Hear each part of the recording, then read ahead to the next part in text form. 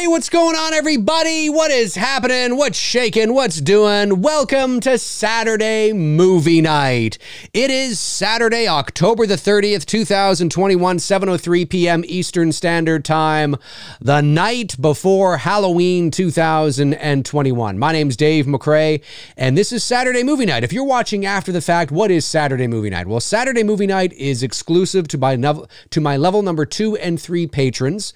Once a month, usually at the end of every month, I put out a poll on my Patreon for my level 3 patrons to vote on which movie they want me to watch. So I'll put up like 6 movies, and then they'll get to vote on it, and whatever one wins, I end up watching. And now, if you want to be part of... Let me try that again. If you want to watch the movie live with us, you have to be part of at least level number 2 on my Patreon. But if you want to be able to vote on the movie that I watch, you have to be part of level number 3. But that's what Saturday Movie Night is. It's not a director's commentary. Sometimes I'll be watching movies because I don't get to pick them, generally speaking. You guys do. Sometimes I'll be watching movies that I know a lot about, and I know a lot about all the shit that went on into making the film. So it kind of almost is like a director's commentary with me. But often there are movies we watch where I don't know a lot about, or I don't know as much. So again, this isn't a director's commentary. This is just friends hanging out, watching movies on a Saturday night. If that interests you, then check out my Patreon via the link in the description below.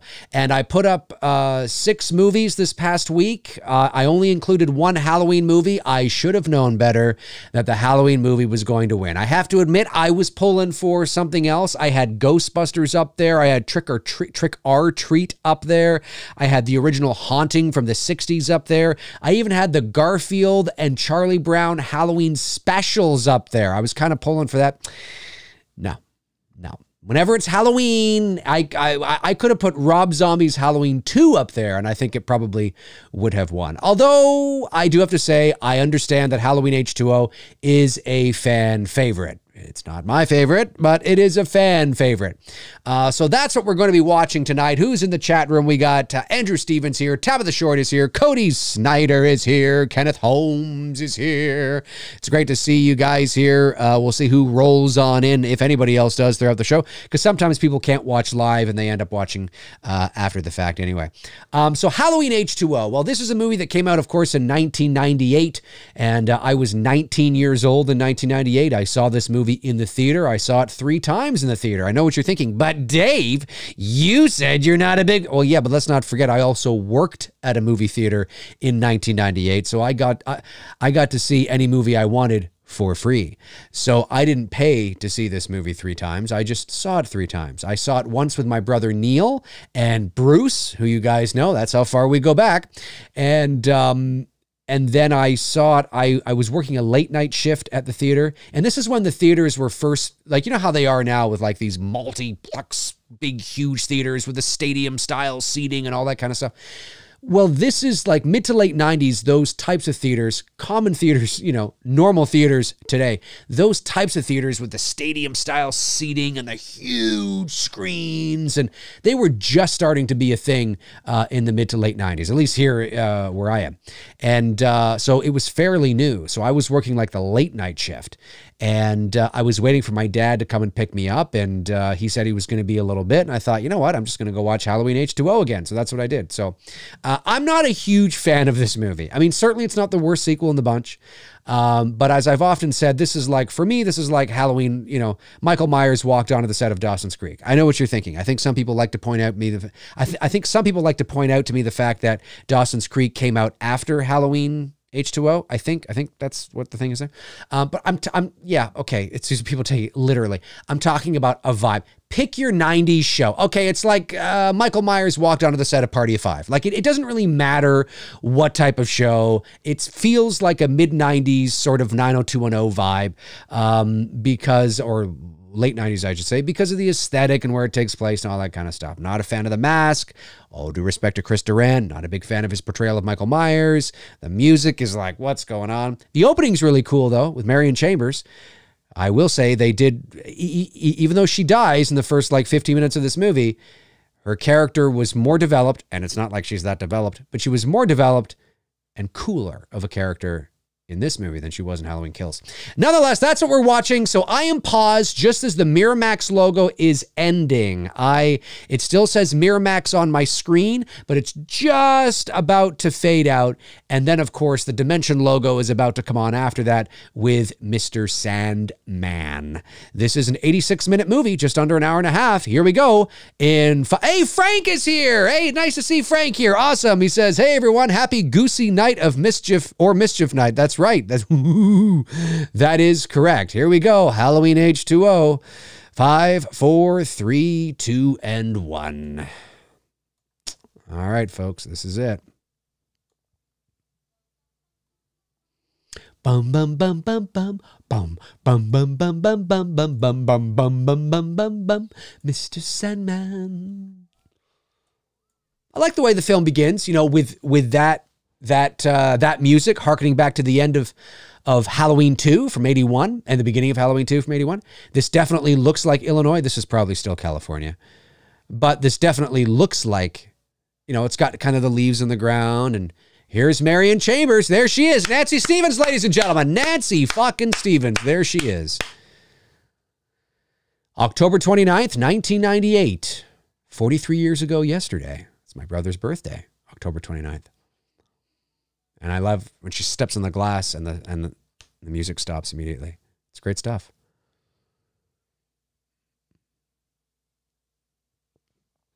The opening of Halloween H20 is fine. I mean, the opening up until the credits. I don't like the music. It's very orchestral. Orchestra. I don't even know what the right word for that is. It sounds like a big orchestra. I've never liked it. But this moment right here, there's probably more suspense in this 30 seconds than, oh, anyway, I'll just be quiet. But I like this. I like when she opened the door and she looked around. There's no music, just the elements right now, right? Just the elements, no music.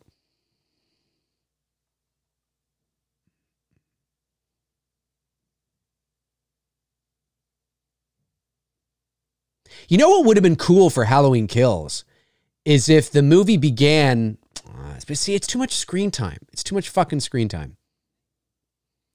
Joseph Gordon-Levitt. I was just going to say, it would have been cool if the movie began with each of the legacy characters meeting Michael Myers somehow, and then I don't know what the fuck I'm talking about. I don't want to get into that. I believe Joseph Gordon-Levitt right here, he was already... Was he on Third Rock from the Sun yet? Can't remember.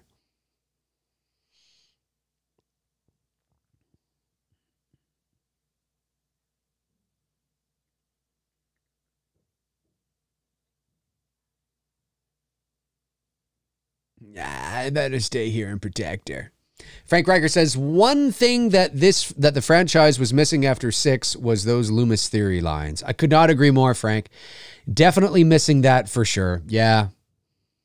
The series has never been able to find its Loomis, you know? It's too bad that I think in some respect the series was afraid to. Yeah. I mean, Sartain was an interesting character. Like I said, I actually like the Sartain character. I just didn't like what they did with him.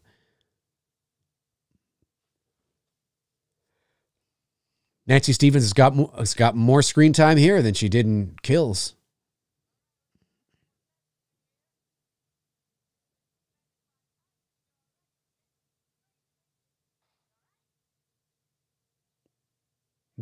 This opening here, I don't have any issues with this opening.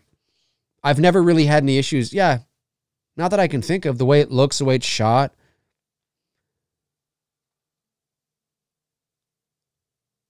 I will say that even through here, it's classic sort of, you know, yeah, orchestra, band music, which is fine. But it is missing the Halloween feel, the Halloween synth feel. It's missing Howarth. I will say that. I wonder what this scene would look like if I put some one of the soundtracks from one of the older films, like from 4, 5, or 6. I wonder what it would look like, or any of the movies. I wonder what this scene would look like, how it would change the feel. It's not bad. It's just, you know.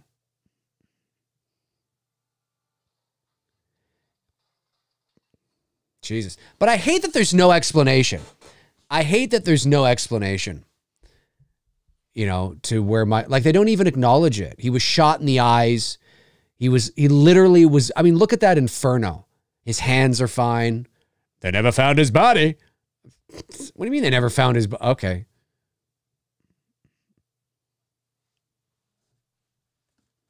My office.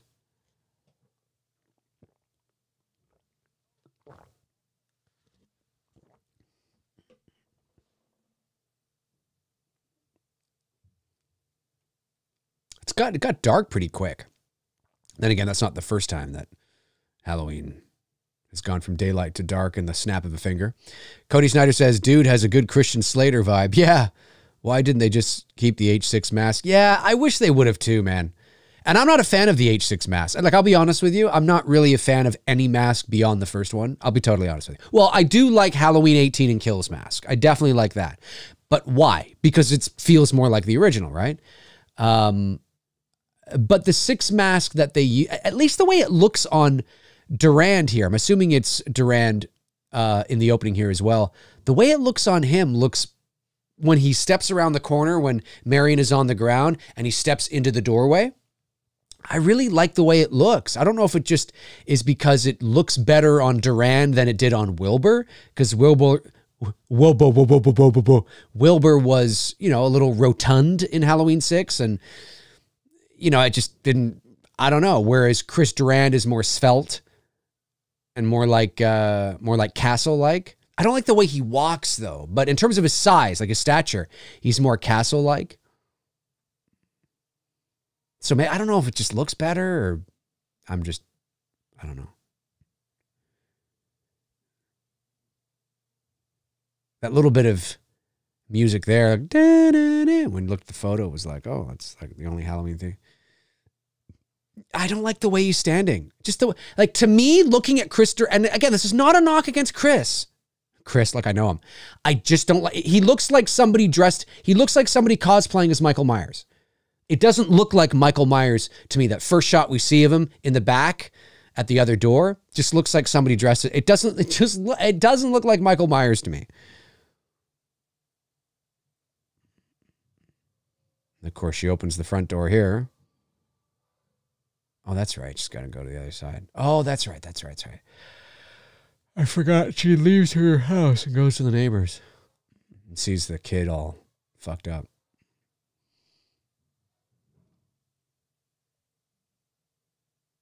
Buddy.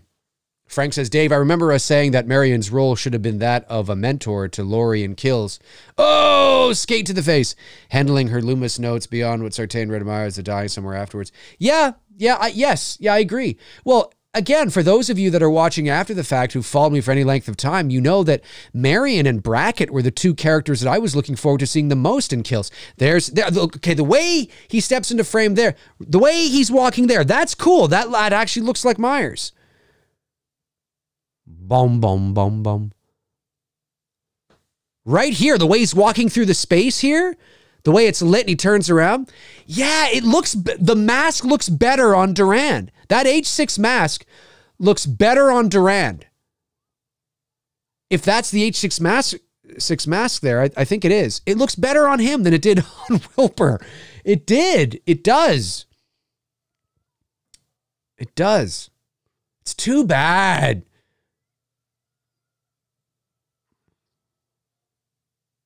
Yeah, it's too bad.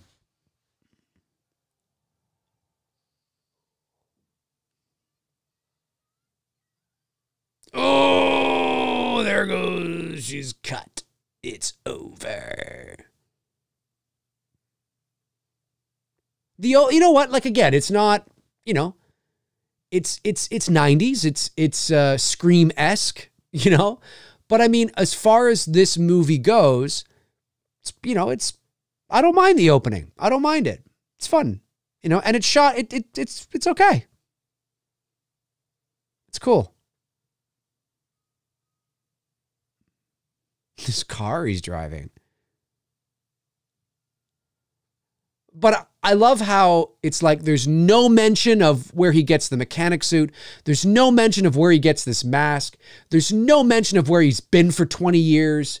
It's just, they never found his body. And it's like, oh, come on. Yeah, I'm telling you, that flew in 1998. You want to know why that flew in 1998? Because the internet was in its infancy. You know, for all intents and purposes. I know it had been around for, you know, a number of years, but compared to now, it was in its infancy. And he just said it there. They never found his body.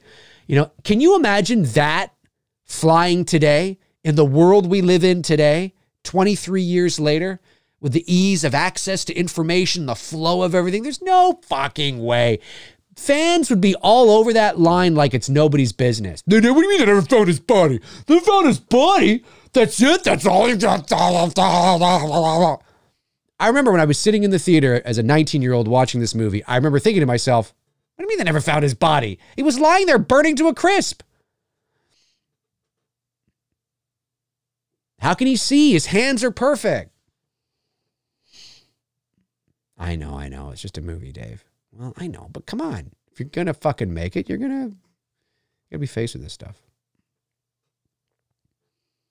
A Nightfall production of a Steve Miner film. Shout out to Steve Miner, Friday the 13th, part 2 and 3. I think he did the first House movie too, if I'm not mistaken. Jamie Lee Curtis. Halloween H20. 20 years later. Here comes Tom Kane, I believe this voice actor's name is. He does an all right job. He does an all right job. Some people have asked, why didn't they just lift the audio from the original film? Well, I don't believe they had the original audio track to do that from it, because you have to remember that the audio from the original film, when he's saying the speech, there's music underneath it, and they couldn't separate the two. They didn't have access to the original files, the original reels, I should say, because obviously it would have been on a reel. So they had to, they had to redo it, and it's fine. Like it's totally, I buy it. I mean, I can tell it's not Dr. Loomis, but it's a good enough impersonation that I'm like, yeah, it's fine.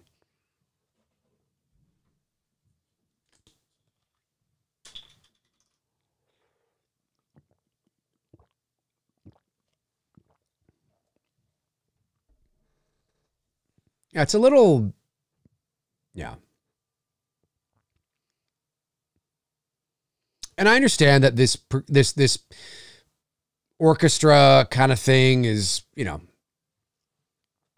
it's at the time, right? Director of photography, Darren Okada. Oh, Harvey Weinstein, Kevin Williamson, and Bob Weinstein. I wonder what Bob's doing now that his brother's in prison. What's the scissors there for? Interesting.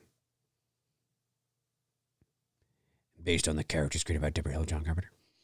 And they had offered, I think John Carpenter was going to, well, they wanted Carpenter to come back and direct this, and so the story goes, he wanted $10 million for it. At least that's what I heard.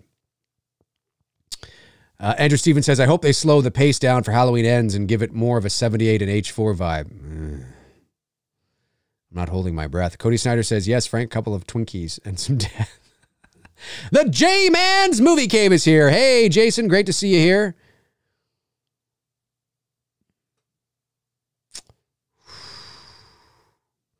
Now listen to Laurie Strode's scream. I'm going to turn this up.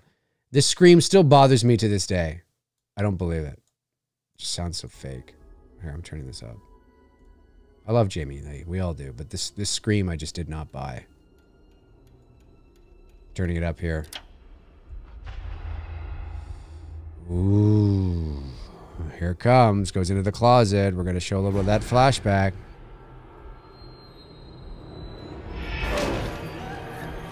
Yeah, it's good stuff.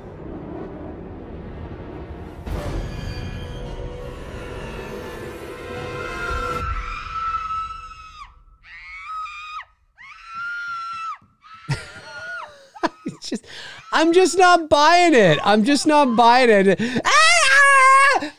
Ah! Just the way she stops to take a breath almost, and then does it again. I'm just yeah, just not doing it for me. But that's me. There's Josh Hartnett. Josh Hartnett. Whatever happened to Josh Hartnett anyway? Is he doing anything? I mean, I know he had a little bit of a career there for a while, but what's he doing now? Or what has he done now? I'm not entirely sure. I'm not entirely sure.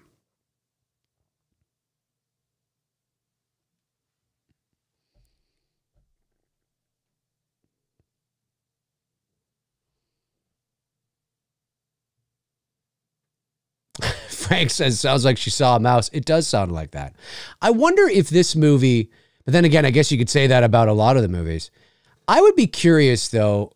It just doesn't look like Halloween. It's now we're in Summer Glen, California. Although I get it. But to be fair, though, I get it. I mean, if you really were hiding, or if you wouldn't live your whole life in Haddonfield. I will say that. That is true. I just wish maybe they had kept it in the Midwest.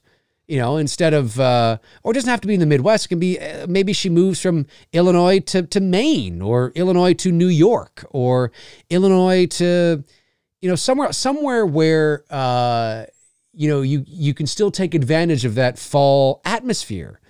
You know, she doesn't have to move to California. She could have moved anywhere.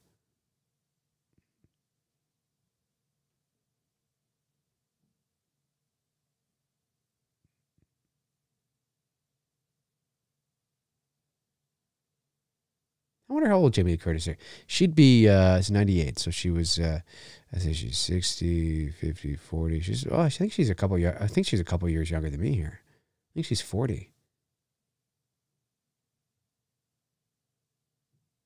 It's crazy. Getting old sucks. Really does. It fucking blows. There's a sweet spot of getting old. It's usually between about 30 and 50. And then once you're 50, society looks at you like you're fucking old. So I still got 8 more years until I'm pretty much done. I'm gone. Society looks at me going, you're fucking 50, bro. You're like 50, bro. You're a fucking piece of shit. No, you're not going to Yosemite. Dia Maria is here. Hey, Dia, great to see you here. Sorry I'm late. That's okay. That's all right. No worries at all. We're just watching Halloween H20 here on this Halloween Eve. We are 17 minutes and 28 seconds into the movie. Josh Hartnett's looking all sexy and squinting his eyes like he's on the cover of Teen People. Hey. He's talking to Mom Laurie Strode, or Karen Tate, or Tate, Cara Tate, Lauren Tate, whatever the fuck her name is. I don't know.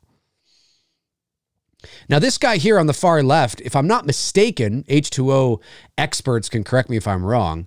You know, Halloween H2O admittedly is not a movie that I've really cared about all that much, but I believe the guy, the nerdy looking guy with the schnoz there, he, hey, it's there. I believe initially they were going to have a copycat killer, and he was going to be the killer as like a subplot. Michael coming up behind her. I don't like it. See, you can still fucking see his eyes in the reflection too. You can see his eyes in there as well. I didn't like that. I didn't like that. There's a worse one too. There's a worse one too. When she's out on the street and she sees herself in the reflection of a street store window or something, and Michael just steps out behind. It just looks so unscary. It just looks comical to me, like a cosplayer just walking down the street ready to go to the convention or something. Tab the Short says, they were cheap, Dave. They were cheap? What was cheap? I'm missing something. What was cheap? What did I say? Oh, God. Help me out, Tabitha. Sorry, Tab. Dia says, he's so over his mom. Oh, yeah. Fucking over his mom is right.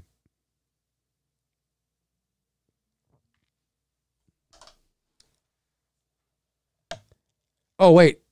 Oh, no, okay. Dia says correct. Are you referring to the idea that he was going to be... Because there initially was going to be a subplot in this movie where they had a copycat killer. And I believe the nerdy guy was the one that was going to be him. But then they got rid of that, from what I remember anyway. I fucking love this vehicle this woman's driving. What is that? Anybody know what that car is? It's great. It almost kind of looks like it should be like a villain's car. The rest stop, like out in the middle of nowhere. But nothing happens to them. They don't get killed.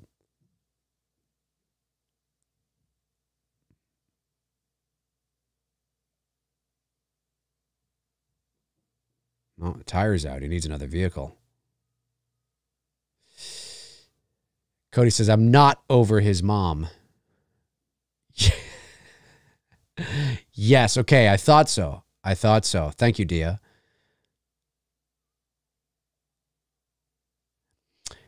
The J-Man's Movie Cave says, hey, Dave, what is your scariest moment in Black Christmas? Scariest moment in Black Christmas?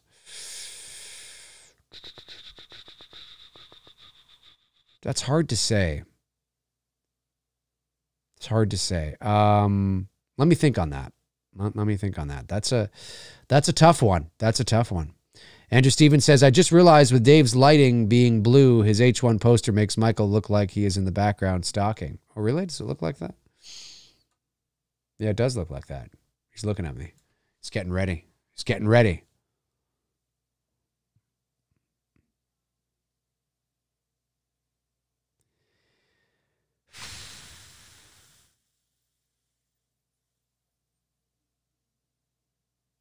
It's just the door, Casey. Dia says, oh, I would never even wash my hands in that bathroom. I know, me neither. Imagine he killed the kid, took her and like slammed her into the toilet and stuff. No, you could never do that. I do like the H18 scene where James Jude Courtney drops the teeth over the thing. That was cool. He just wants the keys. There's a cool shot. He looks back.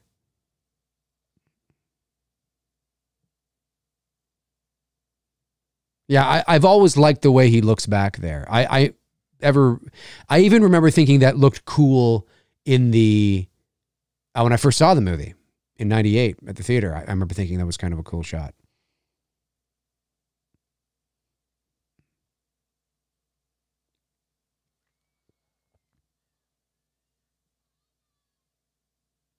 Spiders! Wonder where that girl is today.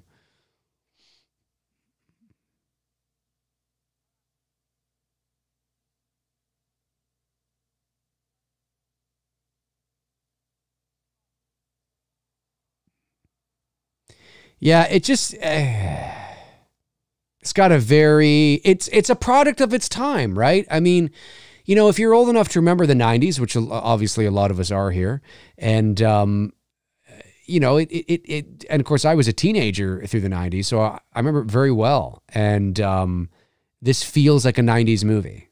The way it's shot, the way it looks, the aesthetic feels like a 90s film. Is that Loomis on the wall there in that photo?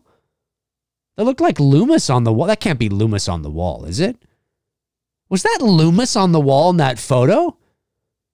If it is, it kind of looked like him a little bit. If it is, what the fuck is Loomis doing on the wall there? Probably isn't. That wouldn't make much sense. Andrew Stevens says, Davis Cochran wants all the kids dead. That's true. That's true. Cochran's the man. Cochran's the man. Absolutely the man. Yeah, I don't know what my favorite Black Christmas moment is. It's kind of hard. There's so many great eerie moments in that film. I mean, Claire in the attic with the bag over her head and the cat, Claude, you know, licking the bag, and then just all the phone calls and, you know, yeah, I'd have to give it a little bit of thought when I don't have another movie completely in my ears. It's a little distracting, but yeah, there's a lot of good moments in that movie, for sure. Alan Arkin, you're such a nerd. Dia says, I love James Jude Courtney. Yeah, he did a great job. James Jude Courtney. Out of all the issues that that people have with Halloween 18 and Halloween Kills, James Jude Courtney is definitely not one of them. That is for sure. That is for sure. Jason says, in the last year, Black Christmas is now in my top 5 favorite horror films. I can't believe I only saw it for the first time 3 years ago. It's great, man. It's an acquired taste. It's an acquired taste. Not everybody cares about it, you know. I get it, especially if you're younger, right? I mean, you don't, you know, it's, yeah, I do get it. I understand. But Black Christmas is great. It's nice to be able to talk about it. Like, that was one, oh, I fucking forgot LL Cool J's in this movie.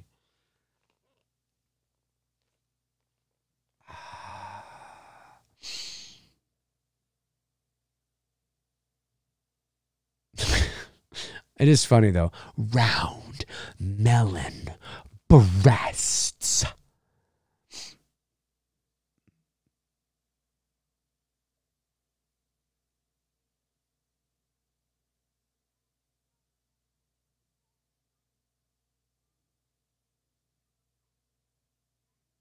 Like, again, I think, you know what, like, listening to this scene, it's funny. Like, objectively, it's funny. It's just, I'm one of those guys that just doesn't, you know, I'm just like, this isn't a Halloween movie. It doesn't feel like Halloween, doesn't look like Halloween. Like, this could be fucking a complete, this could be a, take Michael Myers out of this movie. Take Michael Myers out of this movie. And this could be a complete, and just make some other, this could be a fucking Scream movie. This looks like a Scream movie. Cody says, LL Cool J over Busta? Come on. Oh, yeah. LL Cool J is better than Busta. But I mean, like, there's no, it's crap, guys. It's crap. It's all crap. It's all garbage. It's just varying degrees of garbage. Sometimes there's less garbage than others, but it's all garbage. People are watching after the fact going, I had some guy comment I don't know how long ago, on my Halloween 5 burning. It's amazing how many people get really upset, like genuinely, and they think I'm serious. Like they think I'm not going to actually burn the fucking thing. But there's a lot of people that get really, dare I say, and I hate using this word because it's overused, triggered. It's so funny that this guy, and maybe he's watching this, he was like, I can't believe people are so triggered and want to burn Halloween 5. Like, what about Halloween Resurrection and Rob Zombie? They said, yeah, they're crap too. There's a lot of crap. You know, like several things can be true at the same time. Halloween 5 is crap. Well, Rob Zombies is crap. Yes, it's crap too. What about Resurrection? It's crap too. And? But there's some people that get really upset. Like I had a few people go, well, I like Halloween 5, you fucking idiot. It's like, guys, laugh. Why do people take things so fucking seriously? Holy shit. People can go ahead and make fun of my favorite movie of the franchise. Part 1, make fun of it. Here, I'll make fun of it for you. The fucking acting is fucking hilarious. Oh, right here. Hang on, sorry. I think that just looks like some cosplayer that stepped out in front of the window and doesn't look like Michael to me. Anyway. The first Halloween, Annie looks like she's 30 because she is. She doesn't look like a high school student at all. What the fuck's with that? Annie's death scene. It's the slice, and then she's like what kind of, like, it's hilarious. Like, what happened? I don't know what the fuck is going on. What kind of death scene is that? People think that because I hold Halloween in high regard, that I think it's somehow this perfect movie, right? This is where the lack of nuance comes in. Yeah, well, you think Halloween's a perfect movie? It's not a fucking perfect movie. It's not. No, it's dated. How many times have you heard me say that? The original Halloween is fucking dated, right? I'm thinking about it within its context. That's how I look at it, is within its context, you know, and its time frame and its time period. And Halloween, it's fun to make fun of in a fun way what you like. It's fun to poke fun at yourself or have, you know, sometimes self-deprecating humor and, you know, whatever, like how I, you know, poke fun at myself when I say I talk a lot, you know, because I know I do, you know, but thank goodness I do, or I'd have a very boring channel. Because I do a lot of solo shit, you know, like I'm always flying solo on this channel. So if you're flying solo on a channel, you definitely need to be able to talk a lot.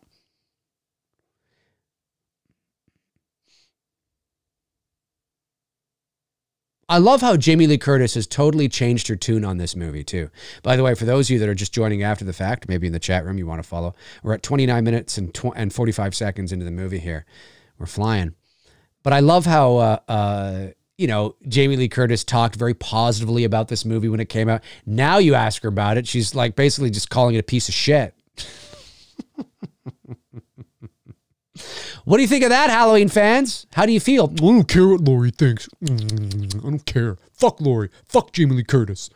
Oh, now come on. You met her at a convention. You wouldn't say that to her face. Fuck you, Jamie Lee Curtis. She doesn't do conventions anyway. Good for her.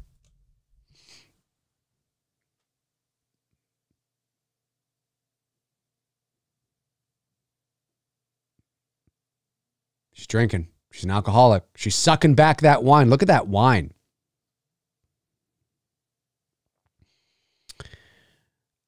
J-Man's Movie Cave says, I think The Thing is Carpenter's best. Cody Snyder says, I don't get that. It's a product of its time. Is that good or bad? Everything and everyone is a product of its time. Well, I think what it is that things can become, it depends, right? There are some stories that can be timeless, right? So Halloween is a product of its time in terms of, you know, obviously it's dated, it was shot on film, and in terms of the production value and the quality and all that kind of stuff, is very much a product of its time, right? It looks like a movie from the 70s. However, what is timeless about the original Halloween is the way that it was shot. In terms of it being more of that psychological theater of the mind, that tends to be timeless. Now, the production value is older, right? But it's like watching Psycho, right? Psycho tends to be more timeless. So does Rear Window. You know, a lot of those older movies, because they focused a lot on story and substance and execution, they tend to be more timeless over generations. So we're talking about, you know, because they're still making those types of movies today. And generally speaking, when they make those types of horror movies, more of that slow burn kind of stuff, you know, the theater of the mind, they generally play well with audiences, right? So yes, the production value is dated, but in terms of its story and its execution, it tends to be timeless. Jaws is another thing there, right? I mean, there are some instances where the shark might look a little, you know, when it comes up onto the boat, but the story and the way it's told is beautiful, and it's, you know, that slow burn, you know, more of that theater of the mind with some jump scares in there too, of course, with Jaws, right? It's timeless in a lot of ways. Halloween H20 is very much a product of its time in terms of its execution, the tropes, the music, the way that it's just the way the story is told feels very much like a 90s horror movie, you know, and that's not a good enough answer, and I know that. I'm trying to think of the right way to say it. It's like it's how it's told is it's utilizing a lot of the reinvented, rejuvenated tropes that Scream was able to bring back and make popular again. And it's starting to use those things as well. The way it's shot, the way it looks, just the certain beats. It's the certain familiar beats that you see, you know, in a Scream movie, you know, in Scream 1 and 2, you're seeing here in H20. You know, you're seeing these familiar beats with the way things, you know, how the scares come and how the scares go, and it just feels dated in that sense. It doesn't, you know, it doesn't really, it's not timeless in that same way. I don't feel anyway. So now that I'm just speaking for myself. When someone says it's a product of its time, they might have a different reason for saying that. But you're right. I mean, if you take it at face value, yes, everything technically is a product of its time. But how stories are told and how they're written and how they're executed can make or break whether something is timeless over decades or kind of stays in one decade and stays there. And Halloween H20 to me is something that stays there.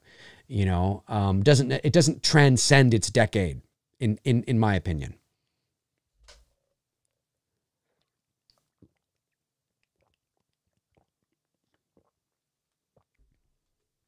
Black Christmas is the same way for me. It's dated. Absolutely. It's 1974. A lot of people consider that movie boring, but man, it is timeless in the way that it was told, you know, in a lot of ways. Whereas you look at something like Black Xmas from '06, that's very much a product of mid-2000s horror, you know, and that's not something that sort of stands the test of time, as they say. So it's not just in terms of production value and the way it looks in terms of quality. It's about how the stories are told, essentially, how the stories are told and what beats they use to tell those stories. Are they cliches for its time? Is it because it's like taking Halloween Resurrection, right? This is a perfect example. Resurrection was capitalizing on, you know, this new thing called Survivor, you know, and this new technology with webcams and all that kind of stuff and walking around. It's very much a product. It's very dated in that sense. They're using sort of tropes and, you know, there's a line in that movie where one of the girls says, "You're this close to getting voted off the island." I mean, a kid watching that today would have no idea what the fuck that even means, you know? And so the way that story was told and the use of technology in the ways that it did makes it very dated, you know, especially now, you know, because nobody's doing that anymore, you know, essentially. So just how stories are told, you know, what are they using? Are they buying into what's popular at the time? Are they buying into what's hip, what's cool? Do they want to exploit that because they know people are going to go see it? Anyway, it's nuanced. There's a lot of different variables at play, but generally speaking, that's sort of, it's the familiar beats and how stories are told generally at that time. Whereas Halloween, the original, stories were told like that and continue to be told like that.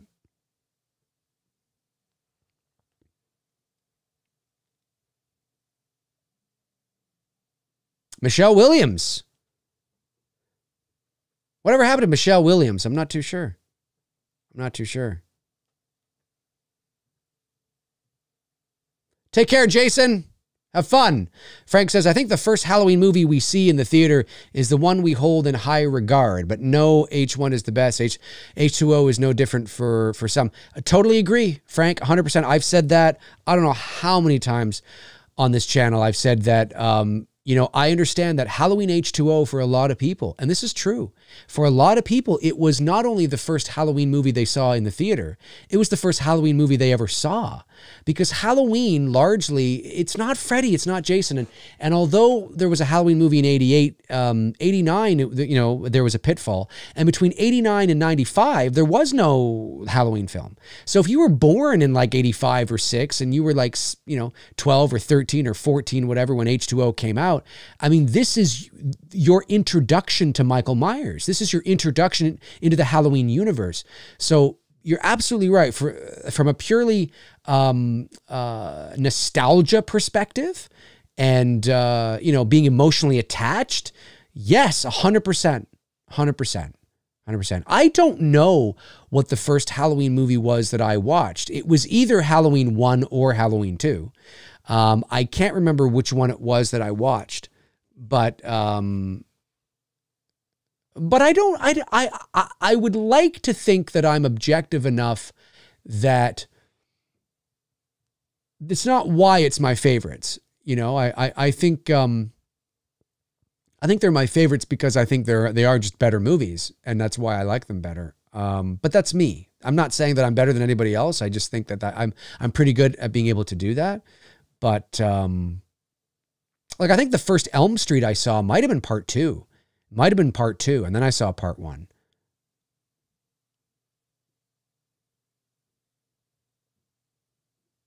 This feels like a Scream movie, doesn't it? Is it just me, or does it feel like the vibe, the way things look, or urban legend?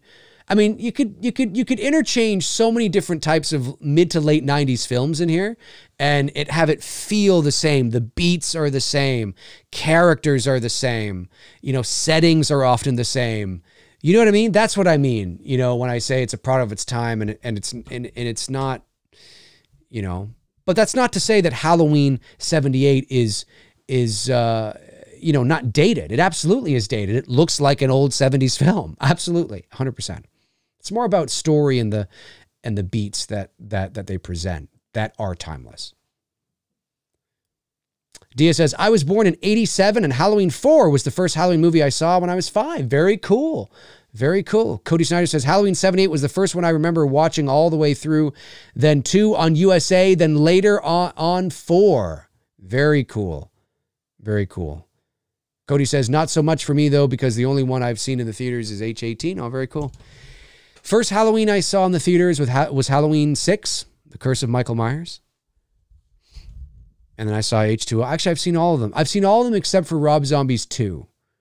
I saw, and of course, the earlier ones. So I saw 6 in the theater, saw H20 in the theater, saw Resurrection in the theater, saw Rob Zombie's Part 1 in the theater, hated it so much, didn't bother to see Part 2 in the theater. And then, of course, 18 and Kills I've seen in the theater. Now, where's that moment where they use the Scream music? Because I know they use the Scream music in this movie. There's another thing that's like, okay. What is the scene, and maybe it's past, but what's the scene where they use the Scream music? One of you guys got to know. Maybe Frank knows. I think this is where she comes out here and bumps into her mother. And her mother says, everyone's entitled to one good scare.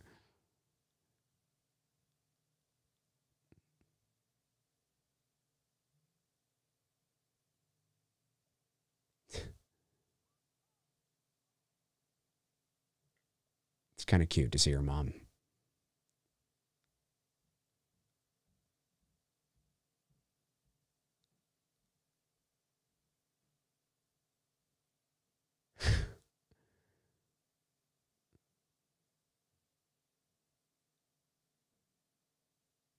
It's just cute.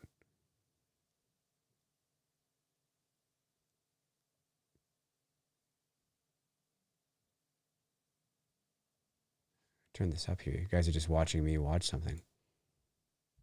Today. What do I know? You just take care of yourself, okay?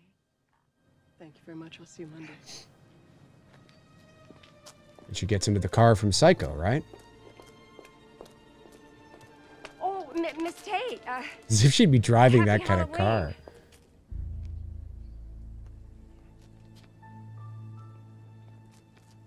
But I will say this. When you look at Halloween H20, there is better character development for Laurie Strode. I do think her arc is probably better in Halloween H20. Yeah, for sure. It's just not a good movie, in my opinion. I mean, it's a fine 90s slasher movie. Yeah, for sure. But again, I feel the same way about this. Well, I feel more about this than I do 18. It doesn't feel like Halloween to me. It just feels like somebody's running around cosplaying as Michael Myers.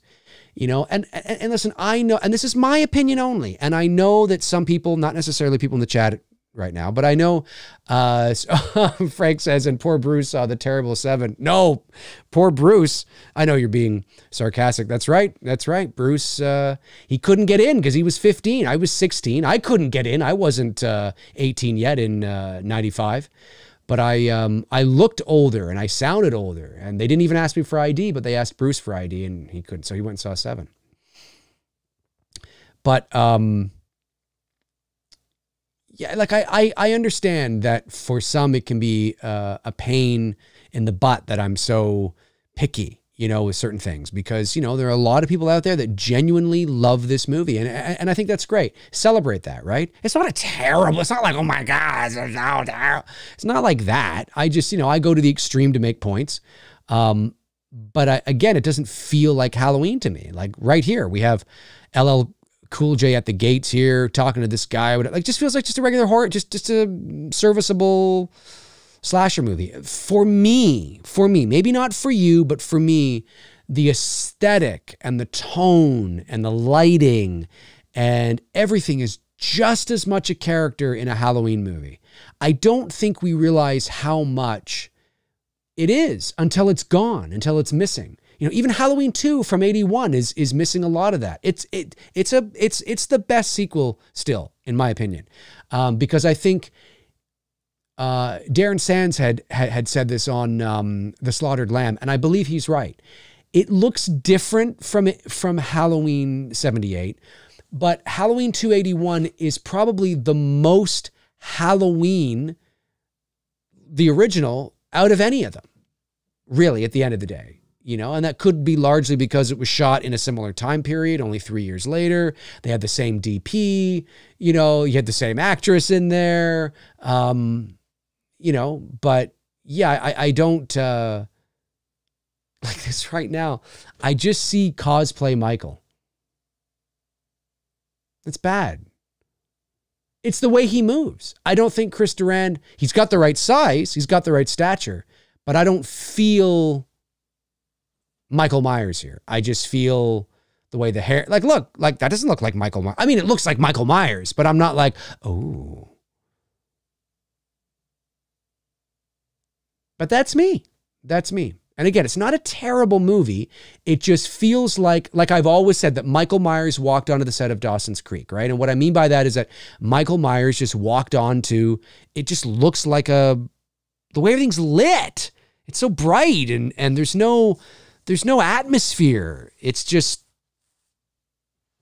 you know, not there's no atmosphere, but you know what I mean when I say that. Cody Snyder says, Dave, the Scream music, I'm pretty sure plays. She gets Molly and John out of the closet and they start running outside as Michael's walking down the hall after them. Okay, all right. I'll check that out. Thank you, Cody. And then Andrew Stevens says, first Halloween I saw was age 4 in 95. I was the only one in my family that liked Michael, while everyone else was like Freddy and Jason. No surprise there. Dia Maria says, this scene, does Michael actually bang his head on the window? I'm not sure. It's a good question. I'm not sure.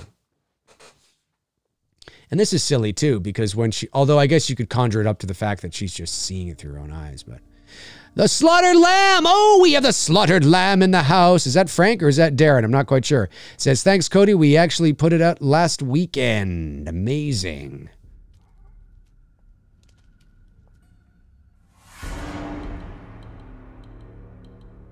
Like, that's clearly Michael walking towards her.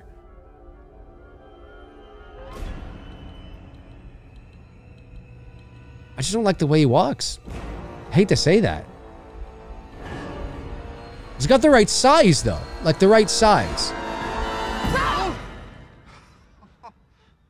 How many fucking false jump scares can you have in one movie? Like this, does this not feel like Scream?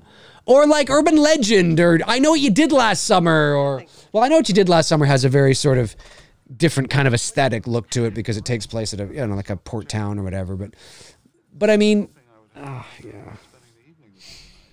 Everything looks so, it looks, the way everything is lit looks very much like a Hallmark movie. You know, like it kind of has that vibe to it a little bit. A little bit. I mean, not quite. I mean, it's got a little more atmosphere, but like this right now could be like the way it's lit and the soft lighting and stuff. Could just be like he's going home after a romantic dinner.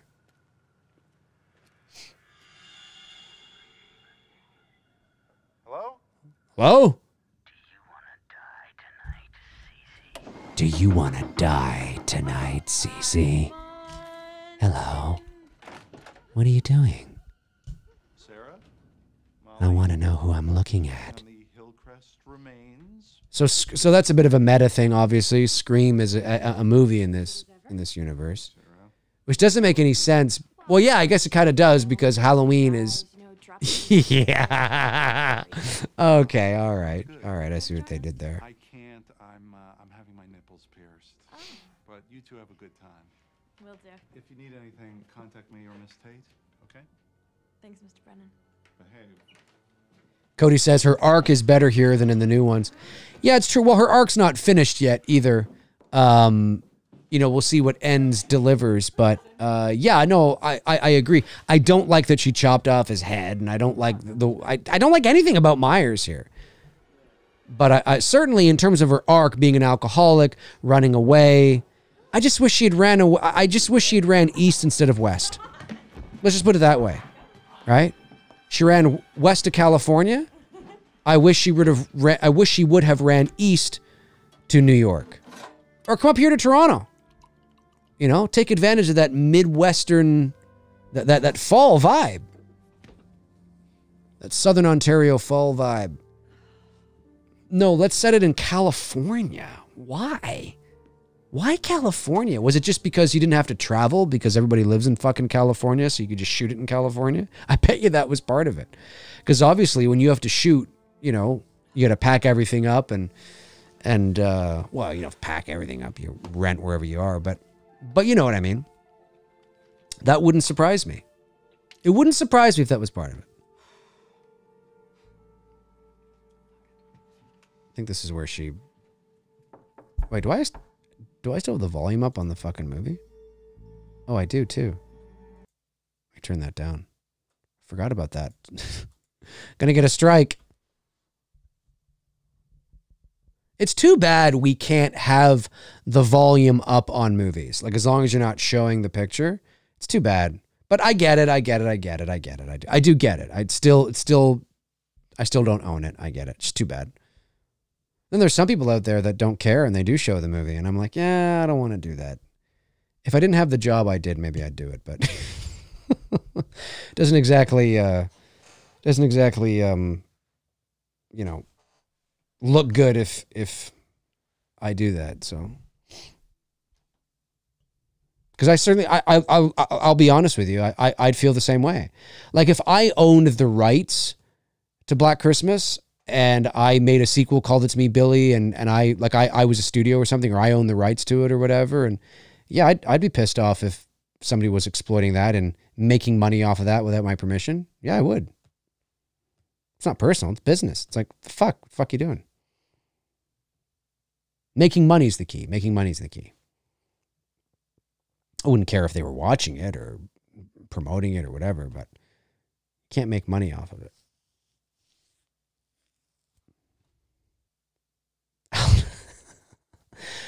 How old is it? Hey, Google, how old is Alan Arkin?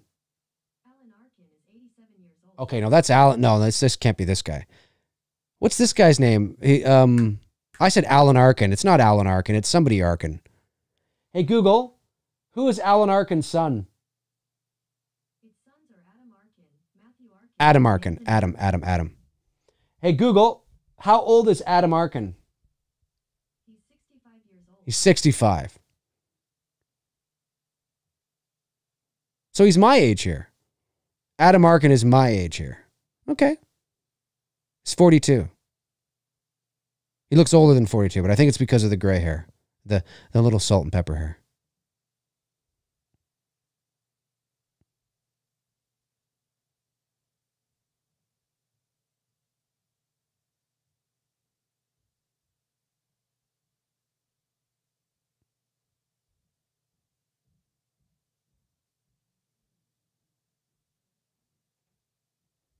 You said you'd listen, you fucker.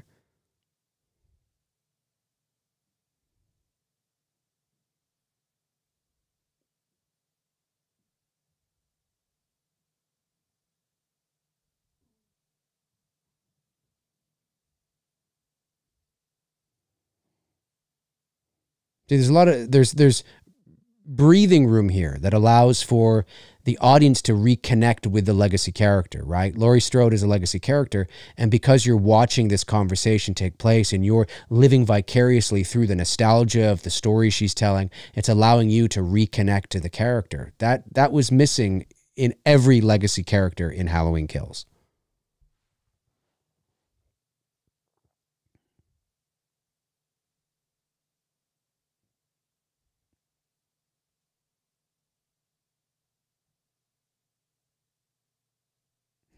Are you getting it now, Adam Arkin? Cody Snyder says, Alan Arkin, his dad, Adam, looks like a knockoff Clooney. Yeah, knockoff Clooney. Great value brand Clooney from Walmart. Andrew Stevens says, he's talking to Cody. Diaz says, Michael didn't kill Judith when she was 17. She was actually 15. Yeah, that's true because of the tombstone, right? Yeah. Yeah. I wonder why they said 17. Maybe they said 17 because 15 was a little... It was and is... I don't have any children, but I'll be honest with you. If I did and they were having promiscuous sex at 15, not that it doesn't happen, you know, but when you're a parent, you're kind of like, whoa, all the fucking hormones there. But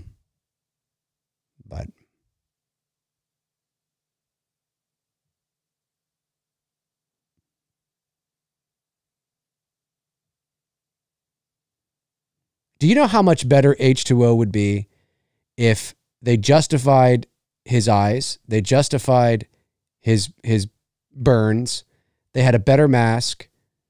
No disrespect to Chris Duran. They had a better actor. And it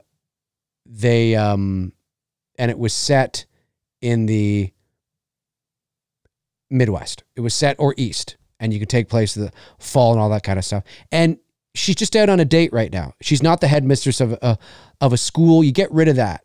You get rid of that. And she's a mom. She's at home. Maybe she just has a regular job at a drugstore or something, working retail or something like that. Because you would think that, you know, being the headmistress of a posh private school is pretty high profile.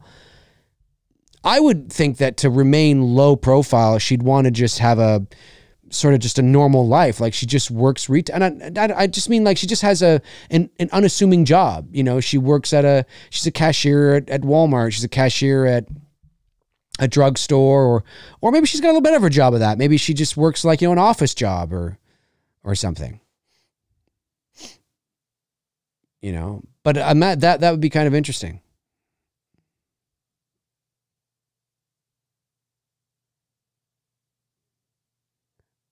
There's no reason to get upset yet. Let's just calm down. Andrew Stevens says H2O would be a better movie if it never existed. It's amazing how people get so offended. Somebody could say to me, you know, fucking Halloween would be, well, no, I don't think they'd ever say that, but what's a movie I really like? I don't know. But if somebody did say, you know, Halloween's fucking overrated and the world would be better if Halloween never existed, that wouldn't offend me. And they're dead serious. I'd be like, can you imagine? Halloween just never existed. Just never existed. Like, why does it appear I'm the only one that can fucking laugh and just have fun just have fun, you know? I don't know. I just don't get it. People take this shit way too seriously. Calm down. We're just all having fun. I had one guy, Andrew, I don't know if you're still in the chat. I had one guy message me and was like, I can't believe you're going to burn that Halloween 5 when that guy was nice enough to give it to you. I'm like, it's a joke. I'm not going to burn Halloween 5. Whenever I do that, listen, if I had like multiple copies of it, maybe I might. But I'm not going to do that. It's a joke. I'm playing. It's a shtick. It's a skit. It's just fun. I'm just fucking around. God, people take shit so seriously. I just don't get it. I just don't get it. Oh, we're coming up to the we're coming up to the CG mask. Here comes the CG mask. Oh my God, this is going to be terrible. Here comes the CG mask, folks. Misdirect. You think that Michael's going to turn on? I would never put my hand down there. Never. I would get something to get it out. I would never stick my fucking hand down there. Of course, this is just to create suspense, right? But I would get something like a knife or a fork to hit the... It's unnecessary to use your hand. Here comes the CGI mask. Here it comes. Here it comes. Oh! Oh, it's so bad and so unnecessary. There was no need to even show that shot. I'm surprised. Well, no, this would cost money. You could totally go back in and deepfake that shit. But then if you're going to deepfake, you might as well deepfake the whole movie. But I'll tell you right now, there was no need to them to even cut back to him. You showed him. Actually, it would have been more effective when he turned around and looked at him, because you did see him briefly as he turned around, and then just cut to his eyeball, where you see his reflection in the eyeball like they had. There was no need to cut back to this. I never would have let that pass. I would have been so pissed as a director, and maybe Miner was, I don't know. But if the studio had said to me, no, that's good. Yeah, that's good. We'll use it. I would be so fucking pissed. I would. I'd be like, are you kidding me? This looks like dog shit. It looked like dog shit in 98. It looks like dog shit now. I would have been so angry. So angry. There he is. This doesn't feel like Michael to me.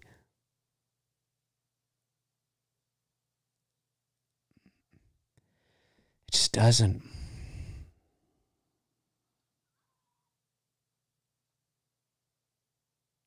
Like, is it just me?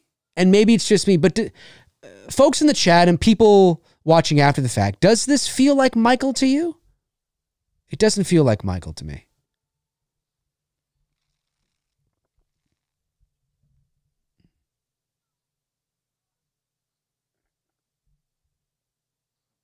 We're really missing the Halloween music in this movie. I will say that. I will say that. For me.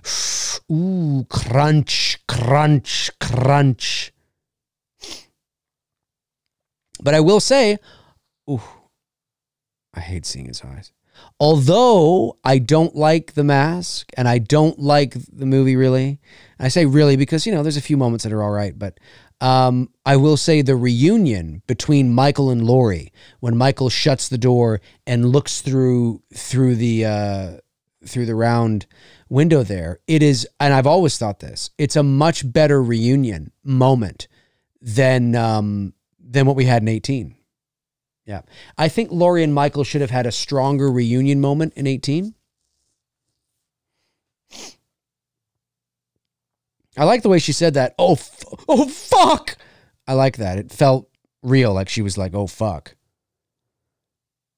But I never understood this. Who is this guy? Is he Michael Myers?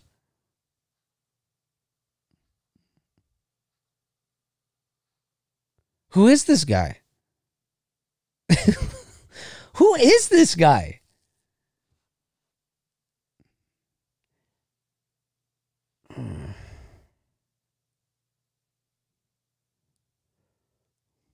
Hey, Google, how old is Chris Durand? I don't know if she'd know. 58 years old. 58. So yeah, he's 58. So he's 35. He's too young. He's too young. Michael should be 41. I mean, there's not much of a difference between 35 and 41, but he's too young. The actor, I know. Nitpick. Dave, how come you nitpick all this, but you don't nitpick the original? The original has problems too. Yeah, it does. But it's more forgivable because, and do you want to know why it's more forgivable? Because it was a movie shot for $325,000. It was supposed to do nothing. When I mean nothing, it wasn't supposed to be this. Sometimes lower budgets are better because you focus on story and every dollar counts and there's no shortcuts. That's cool though. I do like seeing her hanging like that. That's a cool image. That's a cool image. I hate the way he's standing there with his legs wide apart and the knife in hand. He just kind of, it's cosplayer to me. Maybe I'm just seeing maybe there's just too many people dressed up as Michael Myers.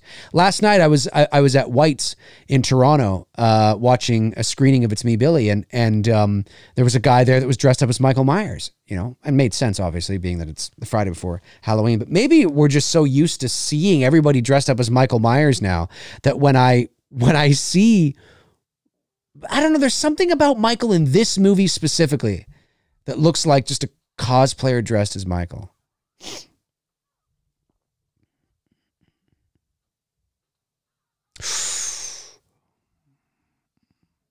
There's no atmosphere here. It's just right in the middle of this path. I don't know.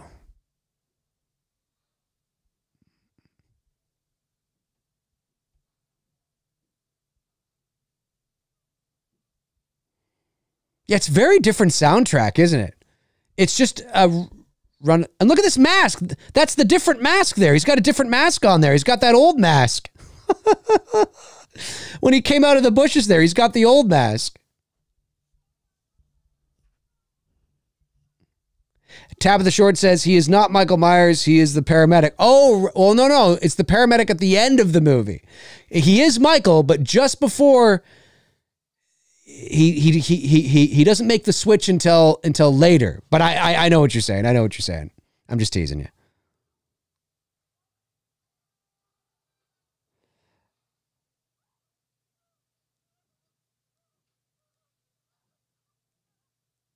Andrew Stevens says he is not even burned at all. At least H4 continuation is more accurate. This is sure. Yeah, no, he's not. He's not burned at all. He can see perfectly fine. He's not burned. There isn't a mark on him. They never found his body. He's using keys. There's so many different shots even within here that it's the other mask. That, there. And now it's this mask.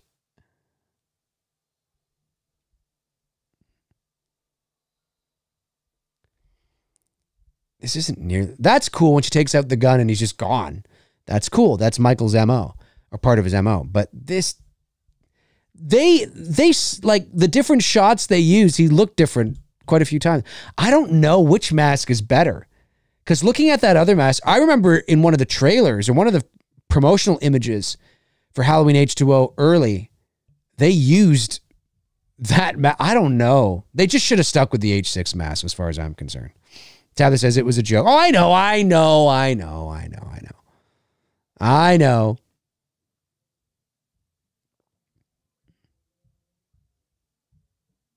What do we do? Try to live. It's a little cringy.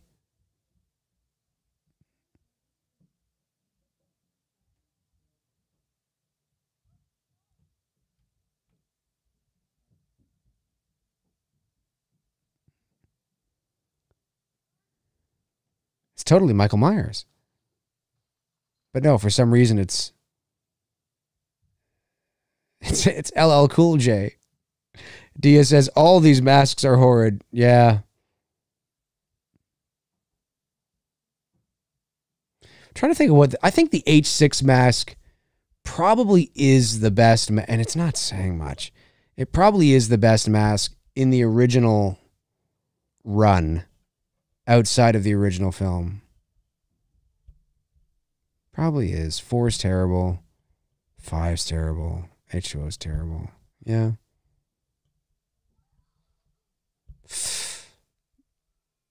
I love this. Yeah. And I agree with Darren. Why is he vibrating? Why is he?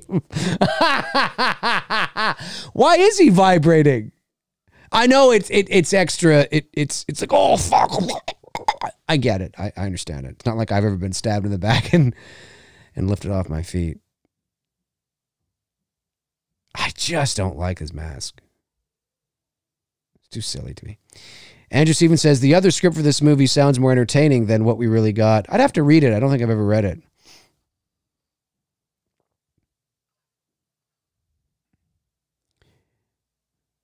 Dia says, that's clearly Michael who walks up. It is. It's clearly. I love how he backs out. And that's the other mask, isn't it? That? No, it's not. No, it's not. I hate this shot of him from behind, this low-angle power shot as he's walking towards the camera. You can see his eye holes are too fucking big. So this here is from Scream? Oh, and there's the other mask. Holy jeez, I've never noticed how many times it's a different mask on his face. I've never noticed this. This is funny. I've actually never noticed this before. That's the other mask. Now it's the new mask. That's the other mask. I think. That's the other, or that the new. Holy shit. And now it's the current mask. You know what? There needs to be a drinking game. How many times do they switch back? Because obviously, how many times do they take footage from, the reshoots and the other? I wonder how many times they do that. Oh, yes, that's the Scream music. Okay. I don't know Scream well enough to be able to know that. I mean, I know that exists, that apparently they use the same, but I don't, I'm not a huge Scream fan, so. I like Scream. I like the first Scream. I do. Don't really like the sequels.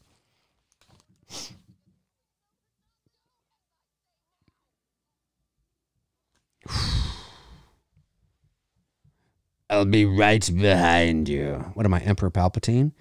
Good. I can feel your anger. But I will say, though, Laurie has run, and now she's choosing to fight, which is something she did. She ran in Halloween. Well, I mean, she fought a little bit when she was in the closet, right?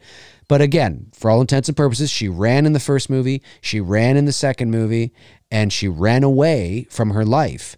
And now she's choosing to fight. And I do say that is, it's more defined. It's more defined. Her arc is more defined and more clear in H2O. Not so much in the new series, at least yet. Some people love that moment. Some people get goosebumps when she yells out, "Michael!" There's a huge portion of the population out there that still believe that they think that this should have been the definitive ending. I just wish they didn't show his fucking eyes and that it was shot somewhere else and that it had a different story and it was just a different movie. And I hate him coming down like that with one hand. I don't like that. I'm just not a fan of that.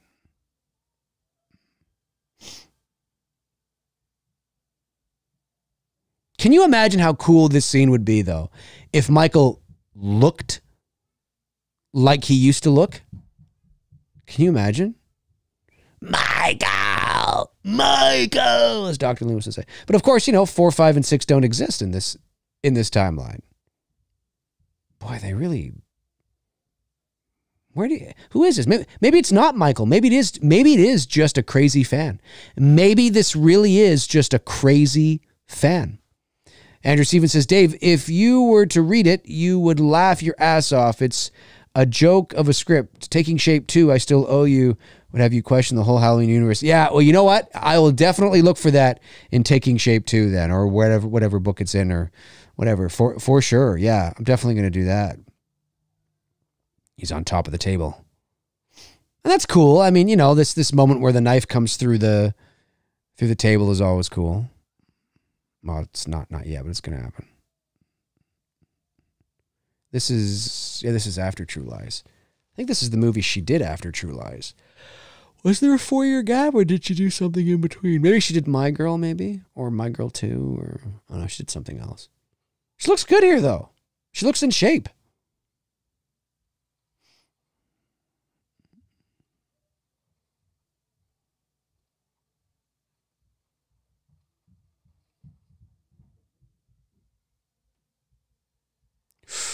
Oh, and there's the other mask. There's the other mask.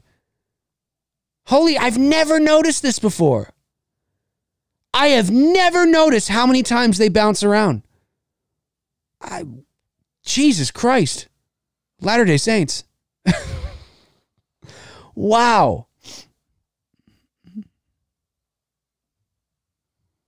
I never noticed it. That's fucking wild, man. Throw those knives at him. Throw them. Doesn't one hit him or something?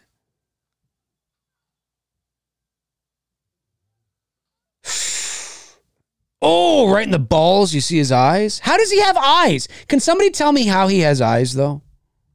Tabitha says, I think Dave complains more about H2O than Resurrection. I don't think so. I think it's because I've just exhausted my complaints for Halloween Resurrection. I haven't really talked a lot about H2O. And like I said, it's a competently made movie. I can understand why people like it. It's fun. The battle between Laurie and Michael, you actually get a battle between them. And there he goes onto the table. Ooh, that was cool. That was cool. I like that. That was cool. And you get a battle between them. Like, I understand it. Like, I get why fans like this movie. I totally understand it. It just doesn't feel like a Halloween movie. It just feels like she could be playing a different character. She is. She's not, but I think you know what I mean.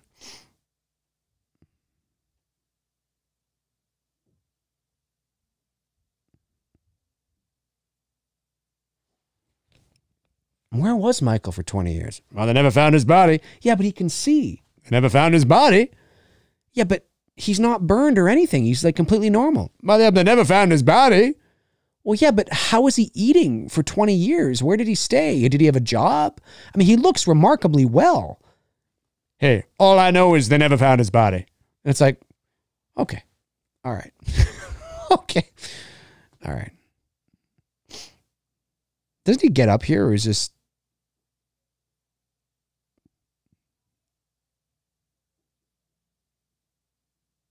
She's conquered her demons, folks. Well, not yet.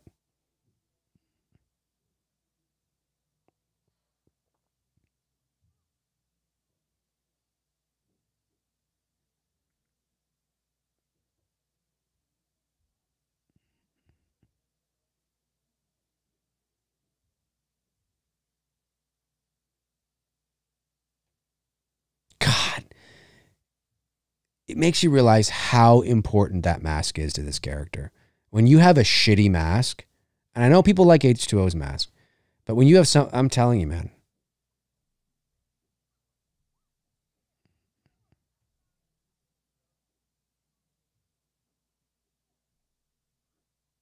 So right now, Michael Myers is getting buck naked. Now, okay, well, he's already done it.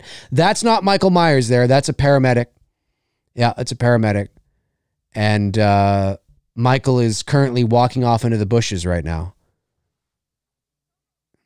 He's walking off into the bushes. You know, I will say, Laurie's a bit of a badass.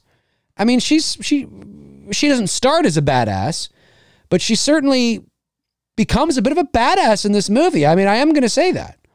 She's not like the same kind of badass as Laurie in 18, but she's certainly a badass. You know, she fucking took the cop's gun, took an axe, stole the fucking van, rolls the van down a fucking hill. Like, I mean, I don't know. I mean, listen, I give credit where credit is due, and that's a badass move. I'm just saying.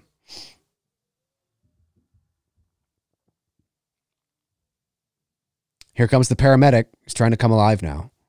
He's got the same body shape, though, as Michael Myers. Andrew Stevens says, at least Resurrection keeps the same mask throughout the whole film. I just want to know who's selling the mask. It's true. It's true. The mask in the Resurrection looks like it's almost got like... Yeah. He's trying to get out. He's like, oh, I got to get out of here. I'm a paramedic. I gotta get out of here. I'm just a fucking paramedic.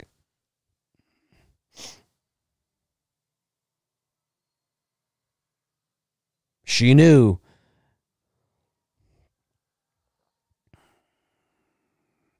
It was such a stupid move. Okay, now watch this. Watch the way he sits up here. This is he sits up like he's just, I know he's just been hit through a window, but this is supposed to be his sit up. Watch this. It's like he's just finished an all-night bender. Look, ugh. Oh, fuck. Ugh. Oh, I hate it. I hate the way he looks. It just looks so bad. I can't believe people like this. It's all right. It's all right. Laurie's a badass. So look at her. She's fucking... Oh, man. There it is. The paramedic doesn't decide to take off his mask at any point or anything. She throws herself over, too. She throws herself over. That shit's going down right now. She's throwing herself over, and then he's going to get hit with the van, I think, in the tree, right? Here it comes. Here it comes. Ooh. He does that. That was a hell of a hit. Hell of a hit, folks. I'm telling you, hell of a hit. Man, oh, man.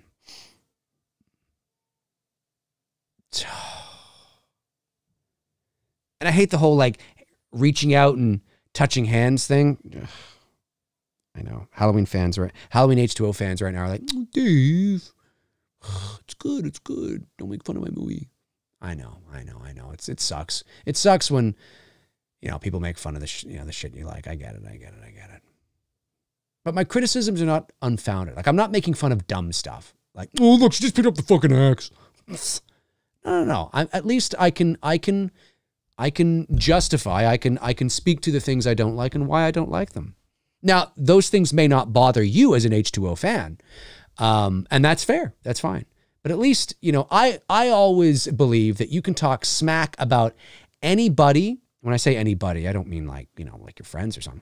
But I mean like, you know, actors or characters or, you know, whatever. And you can talk smack about any movie. Any movie is game as long as you can justify it. You can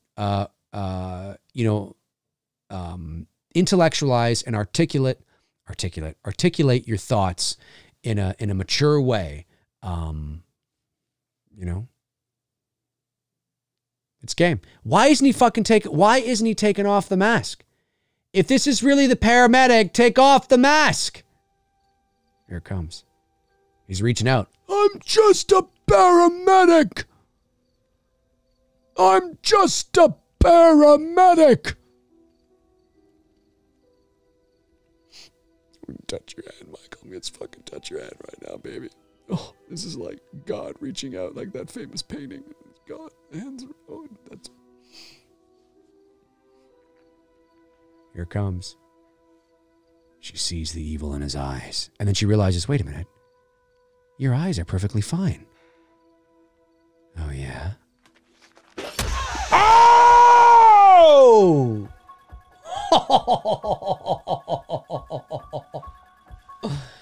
And of course, there's the original Halloween theme. Now, with the beat, mind you, the ish, ish, ish, ish, ish, ish is in there. But that is the original Halloween theme.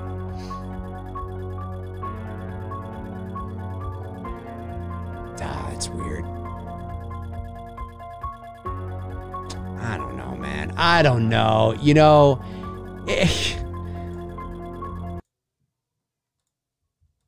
it's a fun movie. It's fun. Now, when I say fun movie, I mean the sense of that it's entertaining, of course, right? You can watch it. You're not bored. You know, I don't know. It just feels like it should have been more. It didn't feel like Halloween. It didn't look like Halloween. I still feel the same way about H20 as I did 23 years ago. So, you know, this is not stuff that I'm pulling out of my ass. This is not me jumping on any bandwagon because it's cool. I thought everything I think about the Halloween movies and the Halloween series and franchise and all the movies, I've always thought for years, long before YouTube existed, you know, so, but I will say that I do understand why it's a fan favorite. I do understand why people really like it. We can actually measure it, really. I mean, we can point to, for a lot of people, like I mentioned, it was not only their first Halloween movie they saw in the theater, it might have been their first Halloween movie they ever saw. It was their introduction into the Halloween franchise, to the Halloween world. You know, horror was hot and fun again and popular again thanks to Scream. So a lot of, you know, young teenagers at that time, if you were, you know, 15, 16, 17 in the mid to late 90s, you know, it was very popular to go see Scream, Scream 2, Halloween H20, I Know What You Did Last Summer, I Still Know What You Did Last Summer, Urban Legends. You know, I mean, it was a very popular sort of thing. So I understand why there is a nostalgic and there's a love for this movie. And there is argument to be made, like I said, that she has arguably a more clearly defined arc in this movie than she does in the new films. But I think we have to keep in mind that the new films, her arc is still incomplete.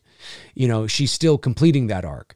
So, you know, but I still feel the same way. It doesn't give me the Halloween feels. It doesn't give me, I watch this movie and I feel as I'm watching it the same way I feel when I'm watching like Urban Legend or I was going to say, what else? I was going to say that other thing that, I was going to say Species. I was like, Species. Or the same ways that I feel when I'm watching Scream or Scream 2. You know, why was I going to say Species? It's a completely different thing. It was a good movie, though, by the way. But I for its time. But yeah, it feels like that. Like I'm watching a late 90s kind of horror. It doesn't feel like Halloween to me, you know? And that's largely to do with setting, you know, soundtrack, Michael Myers, you know, not necessarily the story. I mean, I think if you had set the story, if the story had been the same, but instead of it being a California private school, it was, like I said, a New York private school or a private school in Maine or Massachusetts or I don't know, you know, somewhere where you could get the atmosphere of fall, then, you know, it would improve it. It would improve it. And change that mask. It would improve it. Cody Snyder says, had to catch the new SLMP. Oh, but I'm back. The man beneath. Oh, SLMP. Tabitha says, maybe. I think 5 gets it more than anything else. Well, 5's just fun to poke fun at because I just like having fun. Yeah, 5's the low-hanging fruit. That's why. 5's the low-hanging fruit. H20, if I started to poke fun at H20 the way I do 5, you'd see a lot of people get very angry. But then there's some people out there that get it, right? There's some people that totally get it, that understand it. I'm just busting people's balls. I'm just having fun. I'm being truthful with how I feel about the movie, but I'm not saying you're an idiot if you like it. You know, I completely understand why you like it. It makes total sense to me. There's movies I like too that people are probably like, you actually like that? You know, fuck, I like Thunder Force. You know that movie that just came out with Octavia Spencer and Melissa McCarthy? It was getting the shit kicked out of it by reviews. I watched it with my girlfriend. I'm like, it's fine. It was funny. I mean, especially since it was directed, I believe it was directed by her husband, Ben Falcone. And she doesn't have a great track. I think Melissa McCarthy I love her. I think she's amazing. And Octavia Spencer, I love her too. I think she's fantastic. And I actually enjoyed it. I'm not saying it's the greatest comedy of all time, but I don't think it's nearly as bad as people are making it out to be. Especially because it was her husband that directed it. And her husband, I think it was her husband that directed it.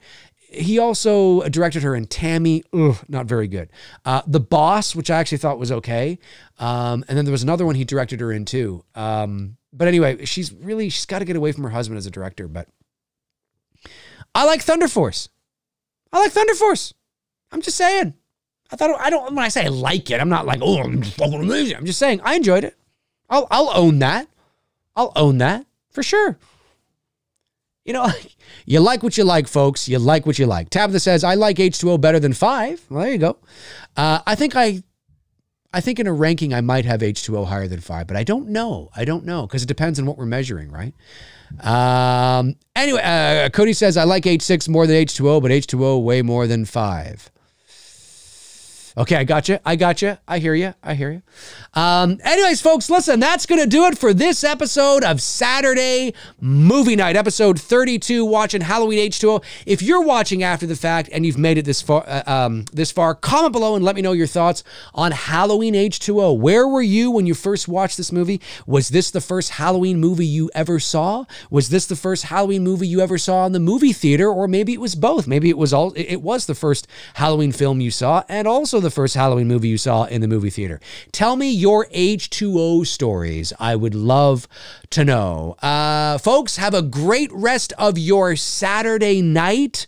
Happy Halloween to you all out there. Of course, I will be live tomorrow night at 8:00 p.m. Eastern Standard Time with Tony Michael. We are watching Halloween Kills live on Halloween night. We are bringing this Halloween-a-thon, oh my goodness, I'm going to need a break after this, to a close tomorrow night. And don't forget, over at the Slaughtered Lamb Movie Podcast, Frank and Darren are watching Halloween 18 at 3:00 p.m. Eastern Standard Time.